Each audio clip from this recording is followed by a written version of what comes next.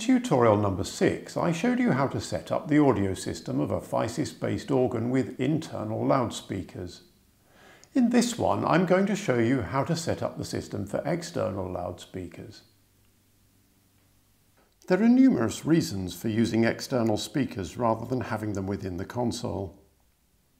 In public installations such as churches and halls, external loudspeakers can be placed for the best projection into the space, for good integration of the organ sound with the acoustics of the space, and for appropriate visual and architectural effect.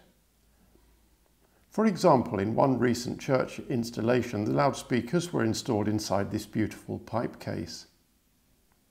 Speakers can be laid out so that different parts of the instrument are spatially separated, as they would be in a pipe organ. In my church, we installed the grate, swell and pedal divisions in this dummy pipe case facing down the nave, and the choir division behind this chancel arch near the choir stalls. Placing some loudspeakers in an old swell box or changing the way they face can dramatically alter the way they interact with the building acoustics.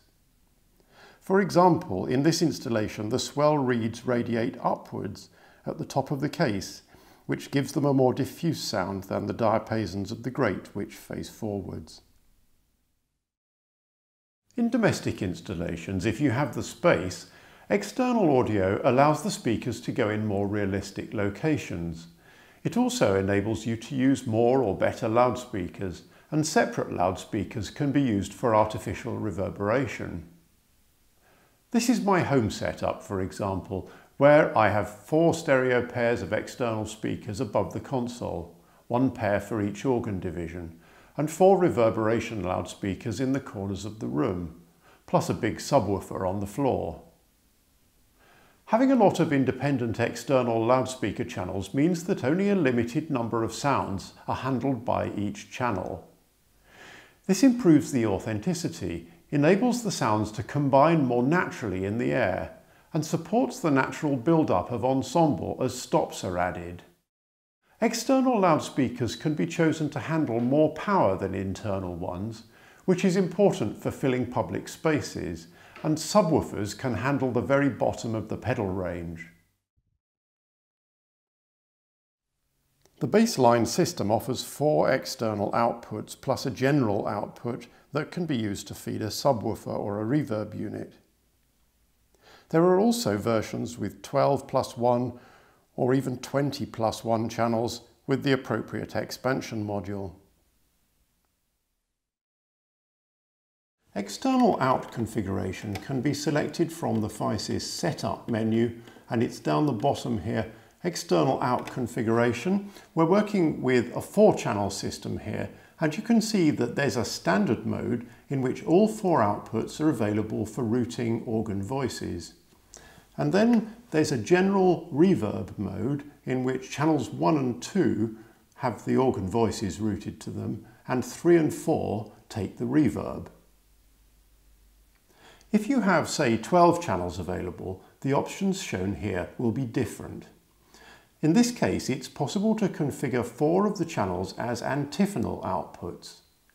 There's a choice to have all 12 outputs as main channels, or for 1 to 8 to be main outputs and 9 to 12 to be antiphonal.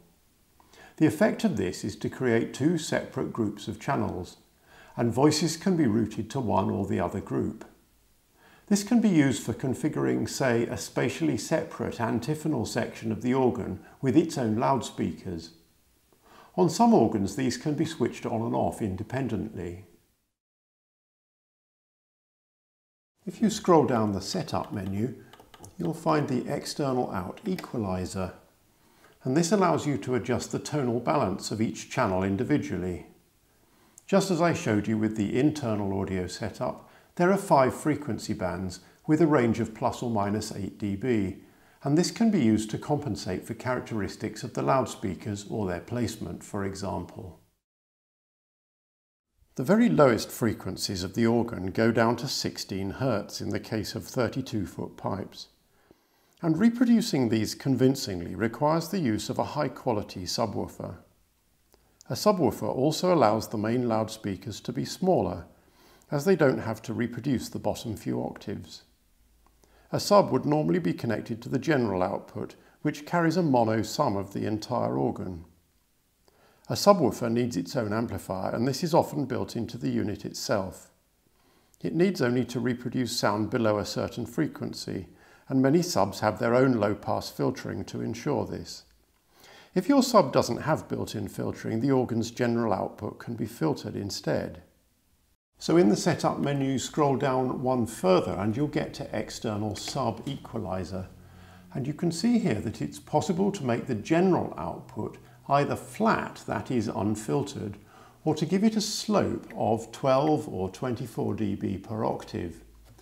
You can also alter the turnover frequency of the filter, which determines the point where the subwoofer output begins to roll off. The flat curve would typically be used if you're connecting a sub that does its own filtering, or using the general output to feed a separate reverb unit. The two filtered versions would be for feeding a sub that doesn't have its own filtering, the steeper curve making for a sharper roll-off of high frequencies. As with internal loudspeakers, you can route or pan the organ's voices to audio channels in a variety of patterns, emulating the layout of a typical pipe organ wind chest. If you want to see how this wind chest simulation works, then watch tutorial 6 about internal audio. Wind chest layout simulation assumes that the loudspeakers are laid out from left to right in numerical channel order. As you can see here, the wing configuration with 4 channels routes audio progressively from output 1 alone at the bottom of the note range, through a combination of 2 and 3 in the middle to 4 alone at the top of the range. You need to consider how your loudspeakers are laid out before you can decide how to route voices to them for the best results. To change the routing, you'd scroll down to External Output Router in the Setup menu and select the division of the organ to adjust, and in this case we'll adjust the grate or whatever it's labelled in your region.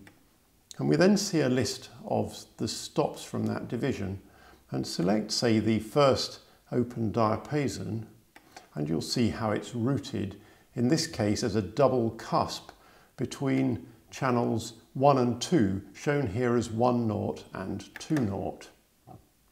The mode then selects the type of wind chest emulated, or simple C sharp, C, or mono routing. And the graphic at the bottom, that's here, is a position indicator that shows the shape of the wind chest layout.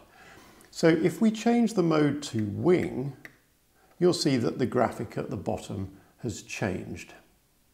From and to, on the other hand, show the channels involved. The first digit of from or to shows the actual channel number, while the second one shows the approximate panning position at which the pattern starts and stops. So 1 naught starts exactly at channel 1, whereas 1 2 represents a panning position a bit further towards channel 2. And if we change the 2 value up to 4, then you'll see that we're panning between channels 1 and 4. The little lines above the channel number rectangles give you an idea which channels are being used. That's given you a brief introduction to the various ways in which a Physis-based organ can be configured for use with external audio. With up to 20 main channels available, plus a filterable output to feed subwoofers, it's possible to deal with a wide range of different practical scenarios. Substantial flexibility exists in the routing of voices to loudspeakers and in the equalization of each channel.